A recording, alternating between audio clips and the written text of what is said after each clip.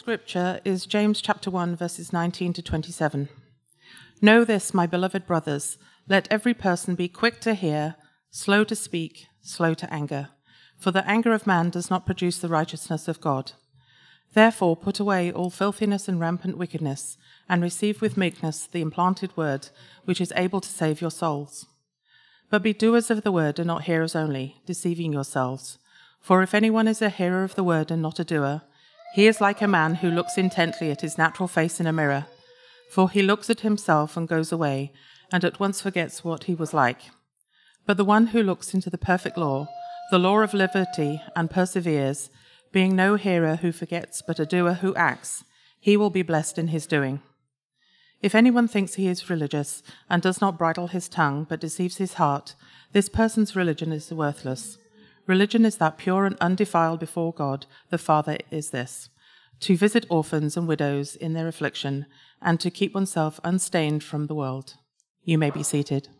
As we get started, let me pray for us.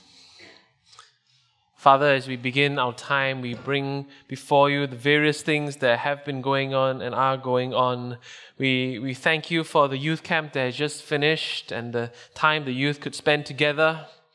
We pray for John, who is going to be preaching at Christ City, Surrey, in just an hour. We pray for the kids' camp that is starting tomorrow.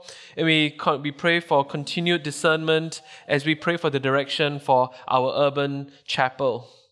And Lord, as we pray for our time together now, for us upstairs and for the kids downstairs, and for all these things that we bring before you, would you receive glory as you make us whole as your people. In Jesus' name we pray. Amen. Well, good morning. My name is Sam. I'm one of the team here. Just one thing as we get started, we have Bibles at the Connect table. That's the table at the far corner back there. If you don't have a Bible and you want to refer to one during this sermon, feel free to go and grab one. And if you don't have a Bible of your own, feel free to take one home with you. It will be our joy to have that as a gift to you. And speaking of gifts, let's get into our sermon for today. Giving gifts to children often involves at least three stages. There's the buying of the gift, there's the giving of the gift, and then especially if you're the parent or a doting uncle or aunt, there's the guiding them on how to use the gift. Sometimes you give the child a gift and they're excited to receive the gift, but then you see the confusion on their face because they don't know exactly what the gift is. And they know they need to be grateful, but the confusion is clouding the gratefulness because they don't know what to do with it. And so they need to be guided, don't they? That's a water gun, and you fill it with water here, and the water comes out here, and yes, if you point it at your face, the water will hit your face. That's a Lego set. The pieces fit together like that, and if you leave the pieces out, it's going to be painful when you step on it. That's a board game. That's how there are rules, and yes, there will be winners, which means that there will be people who don't win, and that's okay. As the person who has experienced using the gift, you guide them in how to use the gift. And that's what's going on in our passage for today as we continue in our series in the book of James. James, the writer of this letter, is the older, more experienced brother in the faith, and he is guiding other Christians on how to use and live out this gift of faith they've been given in Christ Jesus. This section is part of the bigger picture of James's letter. If you recall from our first sermon in the series, James's letter can be described like this: the words of Jesus in the voice of wisdom to make us whole. The words of Jesus in the voice of wisdom to make us whole. And as part of this roadmap that James lays out for us on making our lives whole, he guides us in this section on what genuine faith looks like and how to use and live out this gift of faith that Christ Jesus has given us. And he guides us in three ways in our passage: hearing and speaking, hearing and doing, and thinking and doing. Hearing and speaking, hearing and doing, and thinking and doing. So to our first point, hearing and speaking. Look at verse 19. Know this, my beloved brothers and sisters, let every person be quick to hear, slow to speak, slow to anger, for the anger of man does not produce the righteousness of God. Some verses in the Bible need work, hard work to unpack and to understand. But then there are other verses in the Bible that are just crystal clear from the first time you read it. There's no need for debate. The meaning is abundantly clear in the text, and verse 19 is one of them. Let every person be quick to hear, slow to speak, and slow to anger. But just because it's clear doesn't mean it's easy. Many of us have the tendency to the opposite, don't we? We are slow to hear, quick to speak, and quick to anger. But we need to be clear here, James isn't saying that we should never speak. There are times when it is wise to stay silent, but there are times when it is important that we speak, when we need to speak up. James isn't saying that we should not speak, he's saying that we should be slow to speak and controlled when we speak. He's echoing the wisdom of the book of Proverbs. We see that in 10:19 of the book of Proverbs. When words are many, transgression is not lacking, but whoever restrains his lips is prudent. Or Proverbs 13 verse 3, whoever guards his mouth preserves his life. He who opens wide his lips comes to ruin. Running off our mouths is often a recipe for disaster, and so James writes with abundant clarity, be slow to speak and be controlled when we speak. But James doesn't stop there, does he? He goes on to do something interesting. After telling us to be slow to speak, he goes on to tell us to be slow to anger. It isn't enough to be slow to speak. James wants us to get to the root of the problem. And the root of the problem isn't our mouths, it's our hearts. Our mouths are connected to our hearts. It is out of the overflow of our hearts that our mouths speak. When we say something we shouldn't have, the main problem isn't that we said it. Is that the thought was in our hearts in the first place. If a person says, I don't respect you, the root problem isn't that they said that, is that in their hearts, they genuinely don't respect you. It's like the water supply in our houses. If the water is contaminated, we should start by turning off the tap. But until we get to the root of the problem, whether it is the reservoir or the water treatment plant or the piping, turning off the tap doesn't solve the problem, it just limits the problem. It's the same thing with our speech. It's important to be slow to speak and controlled when we speak, but until we get to the root of the problem, the reservoir of our hearts, until that reservoir is aligned with God's heart, the problem is still there and the damage can still be done. When you do eventually speak, the water that comes spilling out is still contaminated, except this time it is mixed with a good dose of bitterness and resentment. And even when you don't speak, I think we all know that you don't have to use words to communicate your anger, do you? You don't have to use words to hurt someone else. You can be angrily silent or silently angry. You can be passively aggressive or aggressively passive. It's not enough to be slow to speak. James calls us to address the root problem that can be traced back to the reservoir of our hearts. And therefore, he calls us to be slow to anger. And what does James mean when he says be slow to anger? Notice, like with speech, James doesn't say don't be angry. He says be slow to anger, because anger in and of itself is not a bad thing. Jesus himself was angry. Mark chapter 3 verse 5. And he looked around at them with anger, grieved at their hardness of heart. And then Paul goes on to talk about God's anger against godliness and unrighteousness, Romans 1:18. Romans 1:18, for the wrath, meaning the anger of God, is revealed from heaven against all ungodliness and unrighteousness of humankind. Jesus was angry. God the Father was angry. James isn't saying that all anger is bad. He's contrasting between two types of anger. Two types of anger: the sinful anger of man that does not produce the righteousness of God,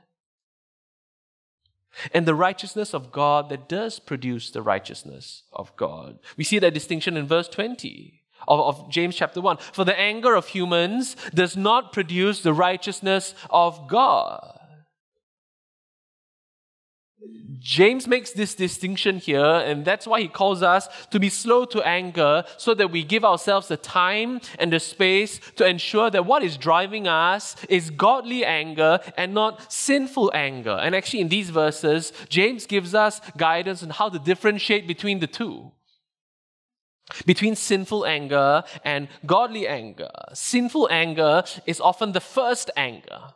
The quick anger, the anger that comes bubbling up immediately and instinctively when something happens the way we don't want it to happen. We've all felt that before.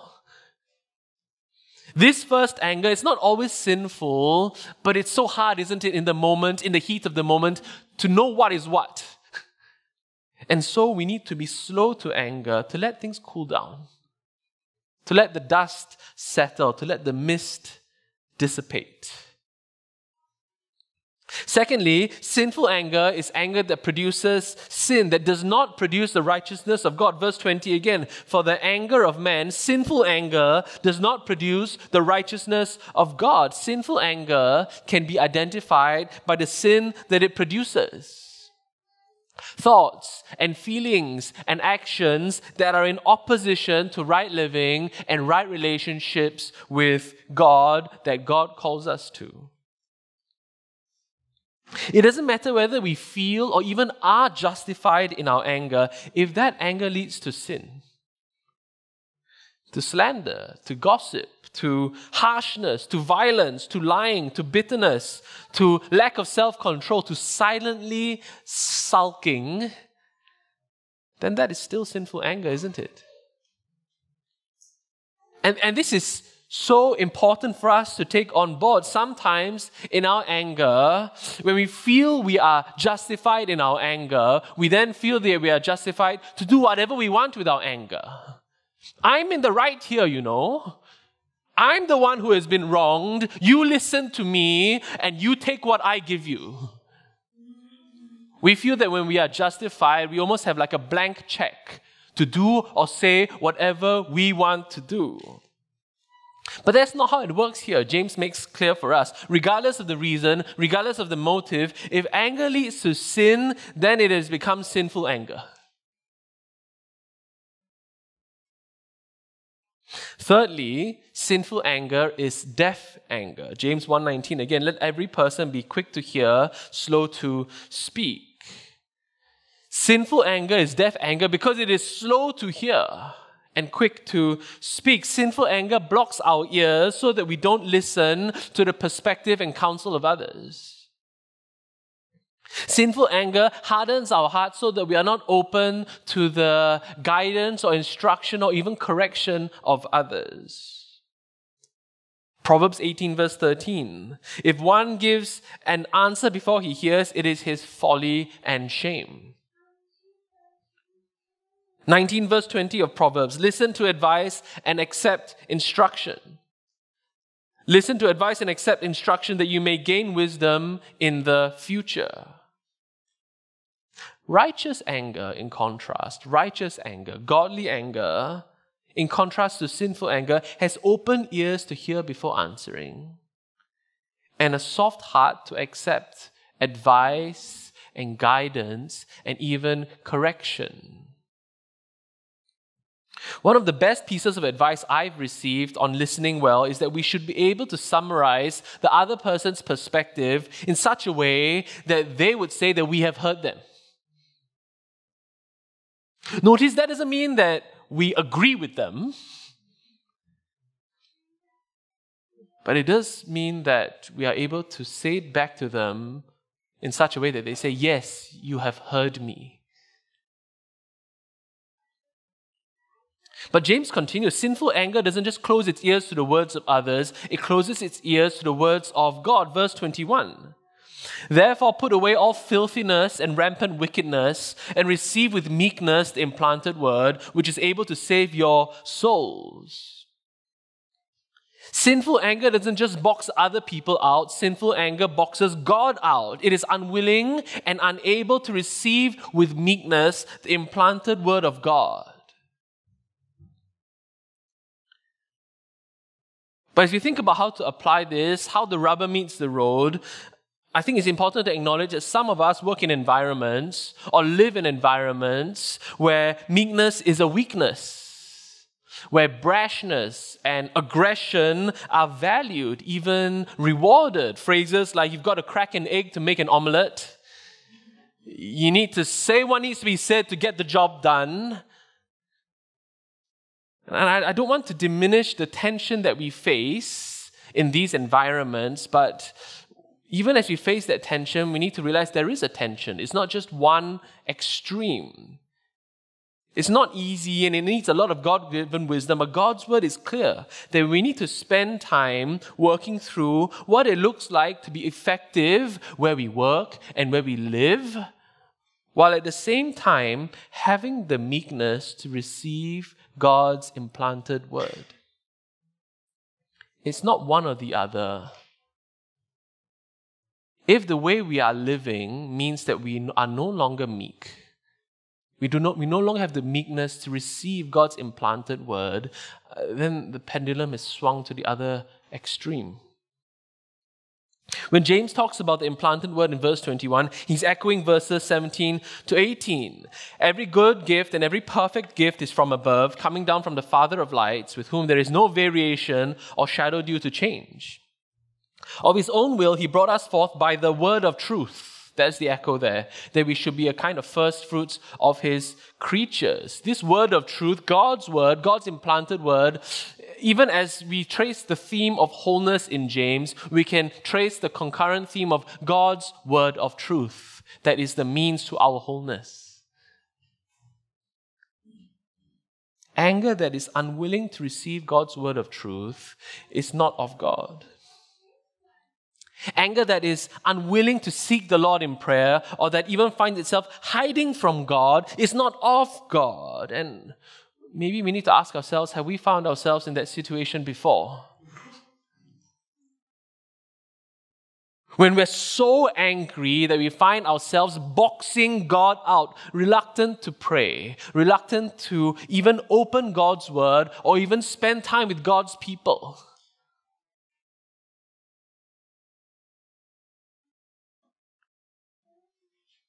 Faith that produces wholeness is faith that is slow to speak, slow to anger, and quick to hear the words of others and the words of God. But even as we are called to be hearers of God's word, we are also called to be doers of God's word, which is our second point, hearing and doing. After telling us to be quick to listen to God's word, James now teaches us how to listen well to God's word. As one commentator puts it, after warning us against action without listening, now James warns us against listening without action. Rightly hearing God's word will lead to doing God's word. Verse 22. But be doers of the word, not hearers only, deceiving yourselves. For if anyone is a hearer of the word and not a doer, he is like a man who looks intently at his natural face in a mirror. For he looks at himself and goes away and at once forgets what he was like. But the one who looks into the perfect law, the law of liberty, and perseveres, being no hearer who forgets, but a doer who acts, he will be blessed in his doing. Before I get ready to preach, I need to look at my appearance in the mirror. Does what I'm wearing look okay? Did I miss a button? Happened before. Is there anything in my teeth? Again, happened before. Is my hair sticking out funny? Because that's what mirrors are for, aren't they? Mirrors show us what needs to change in our appearance. And that's what James is talking about here. God's word, James says, is like a mirror that shows us what needs to change. Except God's word reflects more than just our physical appearance. It reflects to us our hearts. What is beneath our physical appearance and what needs to change there. We saw that happening in verses 19 to 21. When God's word revealed to us the need to do something about our speech, perhaps even our anger. And I'm sure that for some of us here, even as we went through those verses, we felt that nudge, didn't we? That tugging in our hearts, where God's Spirit is using God's word to point out that perhaps not all is well for us in that department. We saw that happening last week as we talked about how can we respond rightly when things don't go the way we want to. Again, I'm sure for many of us, we felt that gentle nudge, sometimes less gentle nudge of God's Spirit on our hearts that suggests maybe this is something we need to pay attention to. God's word, when rightly heard, leads to change. Because God's word, when rightly heard, calls for change. And therefore, if you're hearing it rightly, that call needs to lead to action. Changes in our thoughts, feelings, and actions in our heads, hearts, and hands. This is really important for us to pay attention to as a church. As a church, at Christ City, we seek to always be scripture-based, gospel-centered, always under the authority of the preaching and teaching of God's revealed word. And that is good. Praise God for that.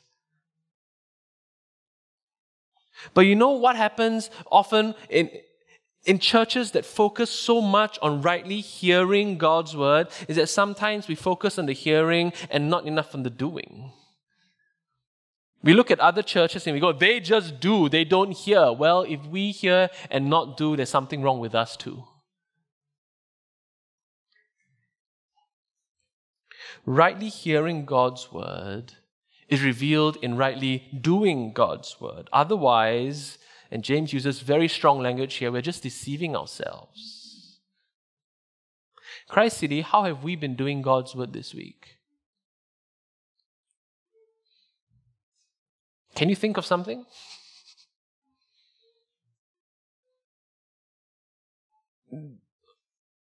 Or does the mind go blank?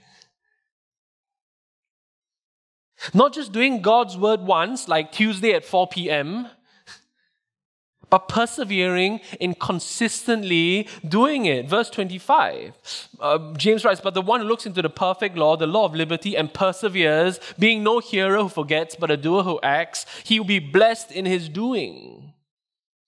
You can almost imagine James, as he writes this sentence about the importance of doing God's word, thinking to himself, wait, I better put in something about persevering. So that they don't get the wrong idea, so they know exactly what to expect. Because doing God's word is no walk in the park.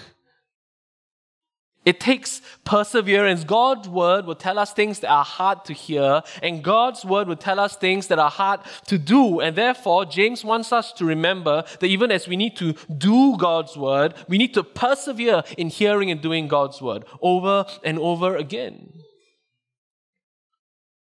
But James doesn't stop there. Even as you can imagine him going, I better write in something about perseverance. Then he adds some. You can imagine him saying, oh, now I better tell them that it's worth it. Even as he tells us we need to persevere, he reassures us that it's worth it. Verse 25. Look at, but the one who looks into the perfect law, the law of liberty, and perseveres, being no hearer who forgets, but a doer who acts, what does James write? He will be blessed in his doing. As a kid, I remember playing games involving treasure maps, where, someone draws up a treasure map and everyone else has to follow the directions to find the hidden treasure.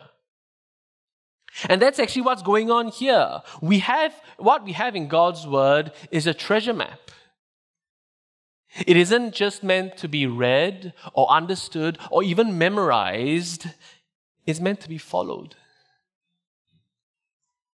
Because it is only by following God's word, doing God's word, that we will find the treasures and blessings of wholeness that God wants to lead us to. The treasure map is not meant to be framed up on the wall and shown off. It's not just meant to be memorized. It's meant to be followed, because it's only by following the directions of the map that we will find the treasure.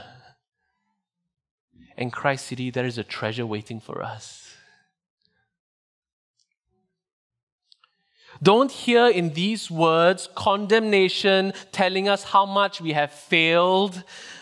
Hear the guidance of a loving God who loves us and gives us His word and gives us His Spirit so that we may find that treasure.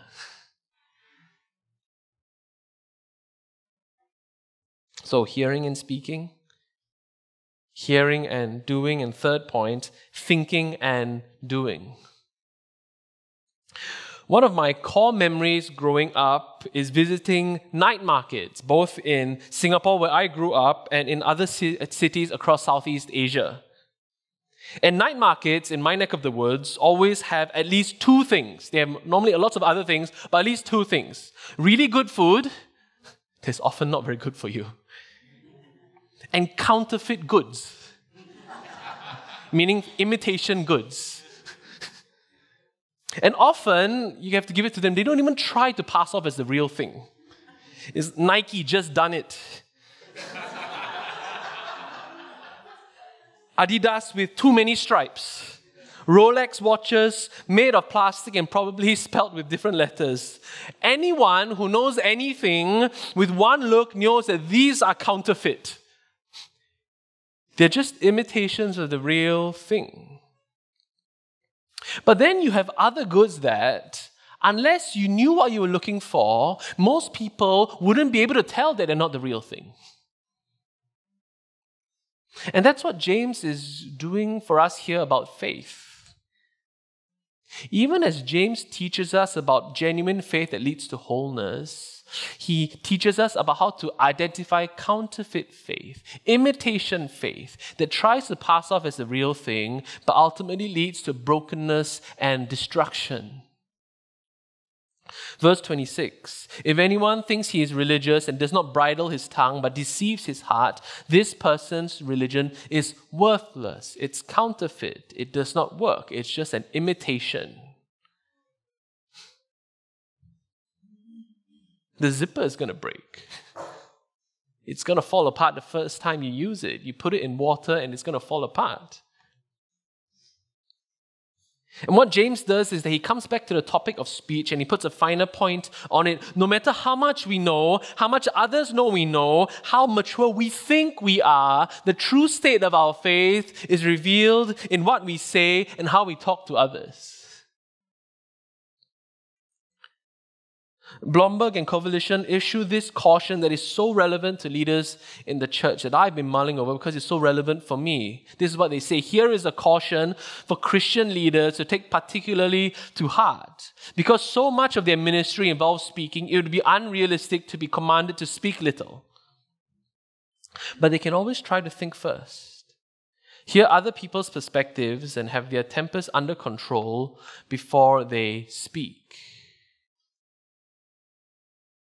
We need to be clear about what James is saying here, though. James is not calling us to constantly second-guess the genuineness of our faith or to enter a spiral of self-doubt every time we say something we shouldn't.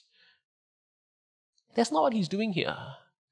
What James is saying, what he's been saying throughout this letter, and will continue to say throughout this letter, is that while we are saved by faith alone, that faith is never alone. Genuine faith always works itself out by doing God's word to change our lives in the direction of wholeness. Now, that change isn't immediate. There'll be ups and there'll be downs. We will continue to say things we shouldn't. But over time, there will be a noticeable change as truly hearing God's word necessarily leads to doing God's word. In contrast, religion that is worthless, that is counterfeit, is empty and useless, like a car that looks good but doesn't move. So let's flesh out what this means for us practically. Firstly, Christian faith is not whatever we want it to be. Like those goods in the night market, there is genuine faith and there is counterfeit faith. And God in His kindness reveals to us what genuine faith looks like and smells like and feels like so that we know whether we have the real thing. You know what's worse than having a counterfeit faith? Having a counterfeit faith and not knowing about it.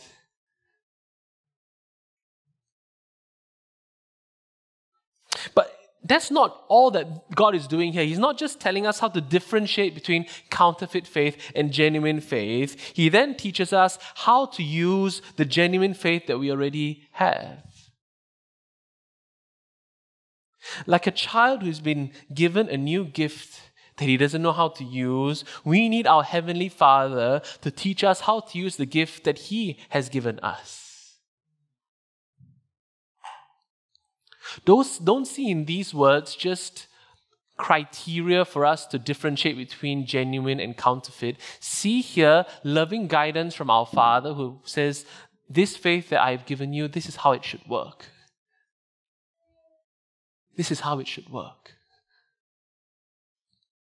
Secondly, our actions reveal our faith. The order is important here. Actions do not earn our faith. Actions reveal our faith. When we are sick, we know that the medicine is working when the symptoms go away. And God tells us it's the same with our faith. We know that our faith is working when there is change in our lives. When we put off the old and we put on the new.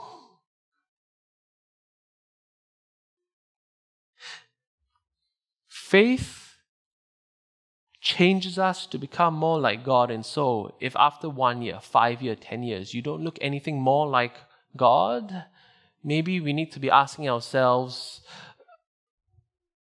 what are we clothing ourselves with? Who are we clothing ourselves with? This is why Christian community is so important. Community is the context in which our faith is revealed. So many of the commands in the Bible on how to live out our faith, they are commands that have to be done in community because they are commands that are about treating how we treat each other. When it talks about being quick to listen and slow to speak, it's not talking about yourself. It's talking about how we listen to others and how we speak to others. The instruction to control our speech assumes that we are talking to people. And you know what? It actually assumes that we will have people who will point out to us lovingly, hopefully, when maybe our speech misses the mark.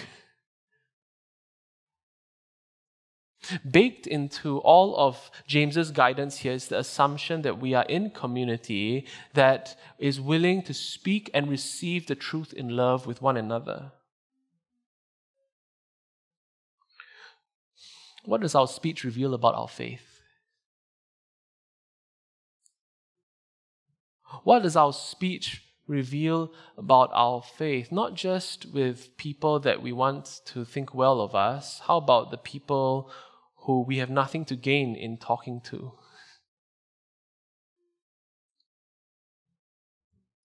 Not just our peers and our supervisors, how about our subordinates?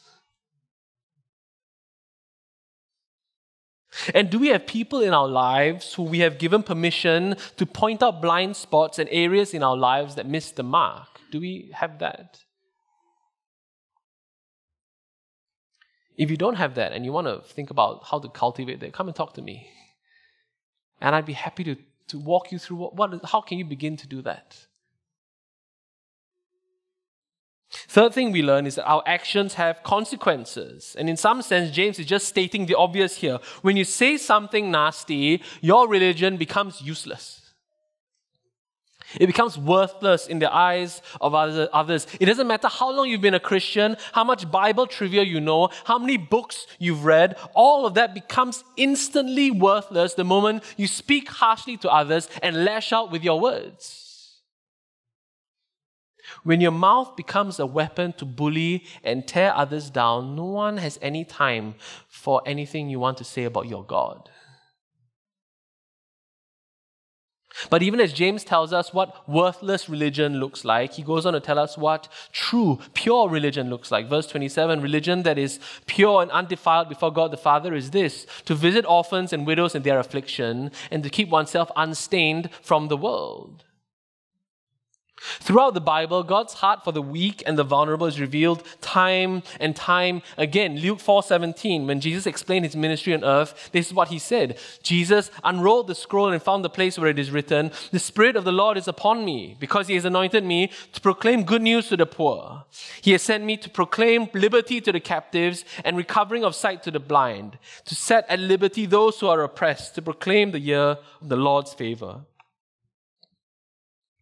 Psalm 146 verse 9, the Lord watches over the sojourners. He upholds the widow and the fatherless, but the way of the wicked he brings to ruin. Or how about Deuteronomy 10 verse 18? He executes justice for the fatherless and the widow and loves the sojourner, giving him food and clothing.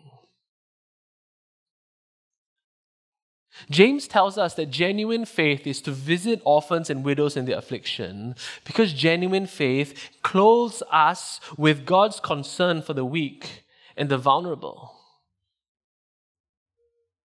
And that's not all. Genuine faith leads us to helping the weak and the vulnerable, because genuine faith recognizes that that is what God has done for us.